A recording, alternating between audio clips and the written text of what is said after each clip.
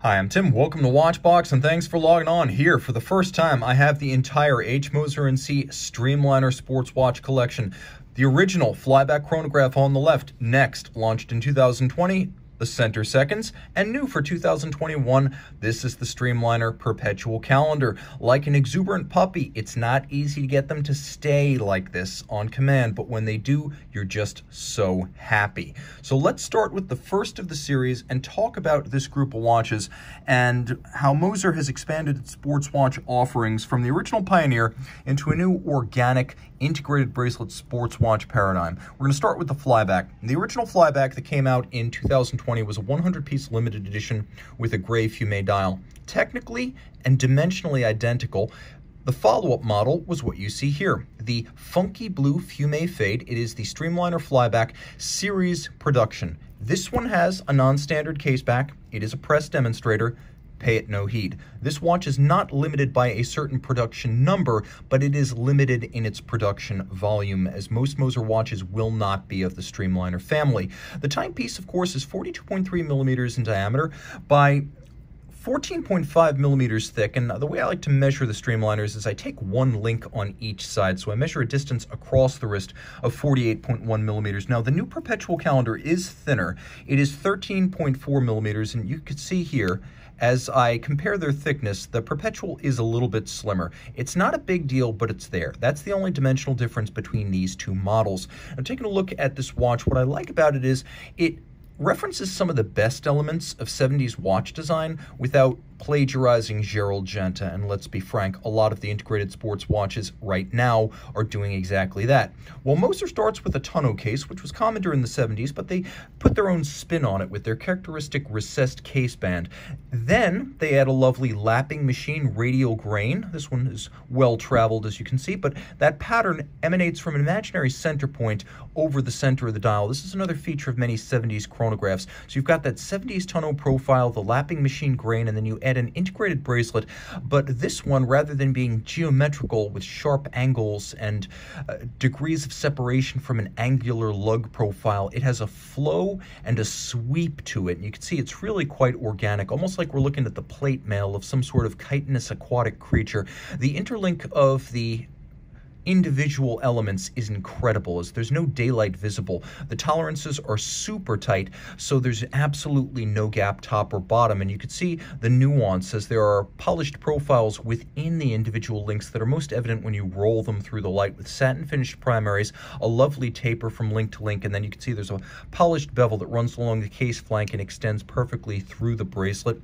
We have, on all of the Streamliners, a twin trigger, double deployant, and the individual removable links, of which there are many, are fixed in place by pins and sleeves, so they are solid and they stay fixed tight. Another element that Moser borrowed from the 70s is this idea of the checkered flag racing dials. We have staggered hashes that make it easier to read fractions of a second with the chronograph. Not only is it useful for motorsports when reading fractions of a second, but it does look like the checkered flag that marks the end of official time during a motor race. Now, of course, it's also a Moser, which means it's clean. It's also distinctively colored, having that funky blue coloration that Moser has made a signature of the brand with the fume fade from light to dark. That is also another one of their styling trademarks. You can see that we have hands polished black with global light material fit on top. We have a flyback functionality here, so you can reset the chronograph just by pressing the reset trigger. You don't need to stop it first. That allows rapid resetting if you need to time events that occur in quick succession, such as two cars crossing a finish line or starting a race. Now, you'll also see that we have radial seconds and we have radial minutes. So you have a 60-minute register that is radial rather than a sub-register. Most chronographs give you 30 minutes. This one gives you 60. It's more practical, and with the big radial display, easier to read. All the Streamliners with screw-down crowns, all of them 120 meters water resistant. Here you see the HMC 902, which is based on the Chronograph 6361. Clever, because this 54-hour power reserve automatic hides its rotor underneath the dial. Now, it also has column wheel action, which means it's a pleasure to operate. Very crisp. It is beautifully finished. It perfectly fills the case back, and it includes the innovative clutch, which is a combination of the best qualities of a lateral clutch, which is aesthetically beautiful and traditional, dial, and a vertical clutch, which has no play in its operation. So it's the best of both. It's also a very rugged movement suited to a sports watch. After the Flyback, Moser launched the Center Seconds. It is a simpler watch. It's also a more compact watch, 40 millimeters in diameter, 12 millimeters thick, and if you want to measure that link-to-link distance, it's 45.7 millimeters across. Pop it on the wrist. Again, my wrist is 16 centimeters circumference, very easy to accommodate, very comfortable, wraps around the edge. This will wear on a smaller wrist. If the Flyback and the Perpetual are good for a wrist down to 14 centimeters, I'd say down to 13 and a half, 13 centimeters circumference, your wrist is going to wear this one well. It's also the one to wear if you have a tight dress cuff or sleeve that might hang up. Another look, so you can see them back to back. This is the Flyback. It's a bigger watch, no doubt. They feel the same, but there's no doubting the Center Second is a more compact watch, closer in size to a standard Royal Oak 41 or a Nautilus 5711. All the detailing of case and bracelet is similar. You can see that the Perpetual calendar and the Flyback feature off-centered crowns, whereas you have a more conventional crown profile on the Center Seconds. Here we have matrix green, and the dial changes a bit. From a single set of Arabic numerals, here we have baton-style indices applied at the edge of the matrix green fume dial, and they're all black polished, as the hands are. We also have that global light lume. I'll show you the lume once more. And you can see just the hands. There is one exception with the Perpetual, and we'll talk about that in a moment. Now, it's a very simple movement. It has hacking or stop seconds. It's the HMC 200. You can synchronize it to a reference time, and it is a magic lever, bidirectional rotating, 3-day power reserve, 21,600 vibration per hour beat rate. You can see it as a sports watch architecture, free sprung with a full balance bridge for toughness, and Moser's characteristic double-crested Côte de Genève, a handsomely decorated, tough sports watch caliber that Moser makes itself, right down to the hairspring, the escapement, and the balance. This watch is your basic Streamliner, and it's a timepiece that represents a much more compact and elegantly integrated alternative to the Pioneer. The Pioneer is big, aggressive, brutalist, and strident. The Streamliner is a little bit more soft, nuanced, progressive in its flow from case down to bracelet, down to clasp, down to wrist. It's definitely a more organic look, whereas the Pioneer is more resolutely mechanical. It's the machine that's outgoing and outstanding, whereas this one is more of a man-machine. Two organic forms made one. That's the sensibility of the Streamliner. Very different from the strap-clad and somewhat brutal Pioneers. Now, with the Perpetual calendar, we have some things that carry over, namely the bracelet and the case, for the most part, from the Flyback. It is thinner. We have a fume fade dial, more similar to the original Streamliner Flyback in that it is a gray gradient from ardoise at the center to black at the edge, but we add the applique baton-style hour indices from the Center Second. We also have the global light material once again, but what sets the Perpetual calendar apart is, you can see this better when I move the hands, but the typeface of the date, which you can see I'm setting bidirectionally forward and back, forward and back. The date that is visible in the light is the date that will be loomed.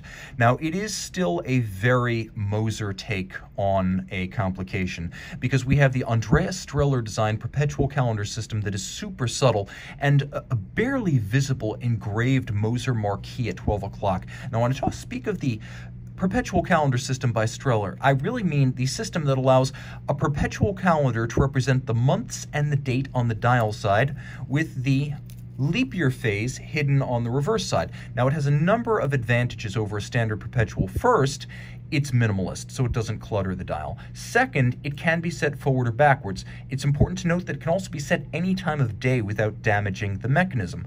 Also worth mentioning, you have a small stub index, 12 hours, 12 months, they correspond. So what you can do is you can set this watch forward or backwards, and that little stub index will give you the month, while a large date gives you exactly that. Now, if you look carefully, you can see there's a split between the oversized date discs, because two oversized date discs are used to present a large aperture date. Normally, to have a date that large, you'd need a huge dial and one enormous disc, but because they overlap and jump instantaneously, the system here is transparent. It allows for a smaller watch dial. You may note that the watch is Also equipped with hacking or stop seconds, and taking over from the 10 o'clock index, we have a power reserve indicator. Nominally, the watch is a 7-day reserve, though these watches are known to run for almost 9 days in total. On the reverse side, from the HMC 800 series of twin mainspring barrel movements, here you can see we have a lovely nickel anthracite coating on the bridges and the plates, still 120 meters water resistant. You can see that on the case back. It's got the full balance bridge with the free sprung index. It is a tough movement. It beats away to stately or pocket watch inspired 18,000 vibrations per hour, and here instead of a flat hairspring we have a handmade overcoil to allow the watch to keep even time in any position with respect to gravity. Moser makes the balance, the hairspring, and the escapement, which on this watch is their premium offering, 14 karat gold, both the lever and the escape wheel, the idea being to improve power reserve, reduce friction, and improve precision. It's handsomely decorated. You can see double crested Côte de Genève across the bridges with golden chaton holding the twin mainspring barrels, as they would have been in the pocket watch era of Moser construction during the 19th and early 20th century. We have a lovely swan's neck style click spring and black polished click, handsomely executed. All screw heads are black polished, and then you can see some of the train actually set in golden chaton leading down to the escapement. The timepiece, of course, beautifully decorated in every regard. It rewards repeated viewing with a loop. I'll throw it on my wrist real quick so you can get a sense of the figure it cuts on the forearm, and again, a little bit thinner than the Flyback, but bigger than the center seconds. This is the new Perpetual calendar, brand new to the Streamliner family. It is a practical and friendly everyday complication with very cool high horology and independent horology credibility, being a collaboration between AHCI's Star Streller and H. Moser Cie of Schaffhausen. They like to say that their watches are very rare, and they make about 1,500 watches a year, so that's certainly true. But remember, the Streamliners are a specialty within Moser's entire scope of production, just a few dozen of any given Streamliner model being made per year. To ask about any Streamliner, reach out to me, Tim Masso, at tmasso@thewatchbox.com. That's email tmasso@thewatchbox.com.